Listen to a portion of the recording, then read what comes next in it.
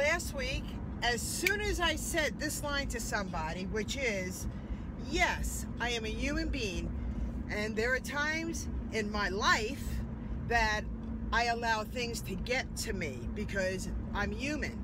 But here's the deal. I only allow them to take up and occupy my times momentarily, okay? For moments, not for days. It could last for maybe 2 hours or 3 hours during me trying to figure out how to deal with my stuff, right? But for all of you people that say Lyn-Dee just takes happy pills, she's not even in the reality world, well, you know what? Yeah, I 100% am in the reality world.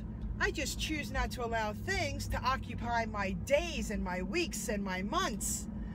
I only allow them to occupy my minds. Why was I associated with Tony Robbins last week?